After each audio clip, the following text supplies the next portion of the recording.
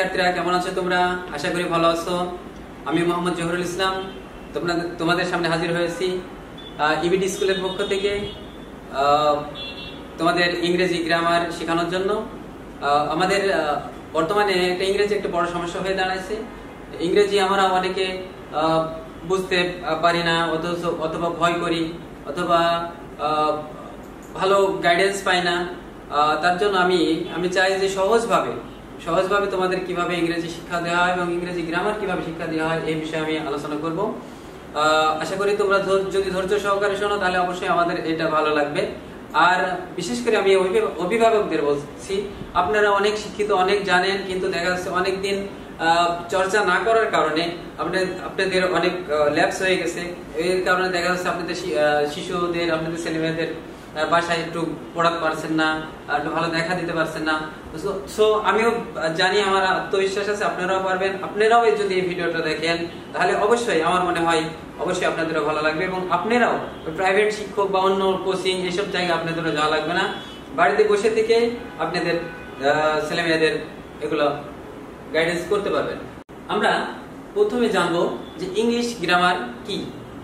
ইংরেজি ভাষাটা শুদ্ধভাবে বলতে, পড়তে এবং লিখতে পারবো, এটা হলো ইংলিশ গ্রামার।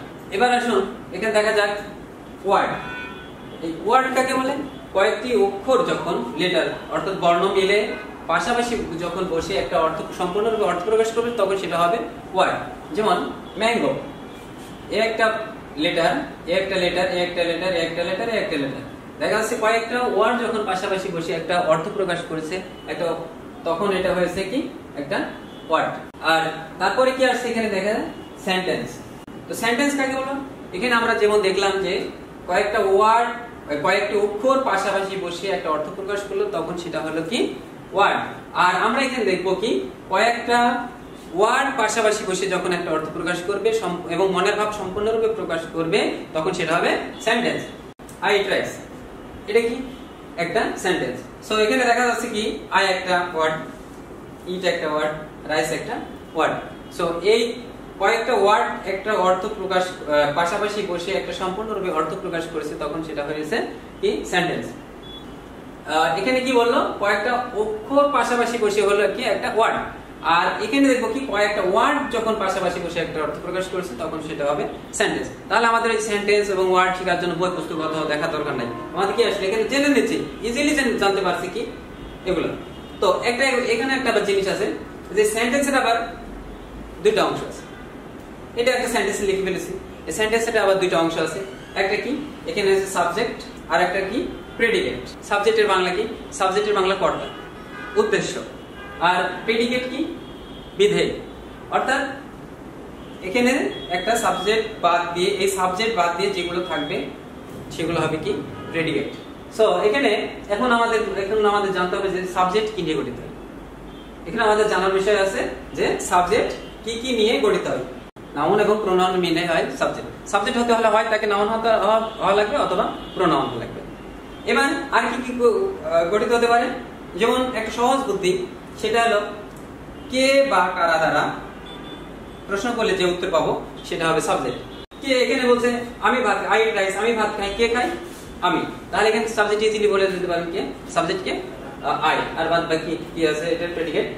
আর যদি বলে রহিম বল খেলে, কে খেলে? রহিম খেলে, সাবজেক্ট কে? রহিম। তাহলে আমাদের ইজিলি সাবজেক্ট চিনতে সুবিধা হচ্ছে।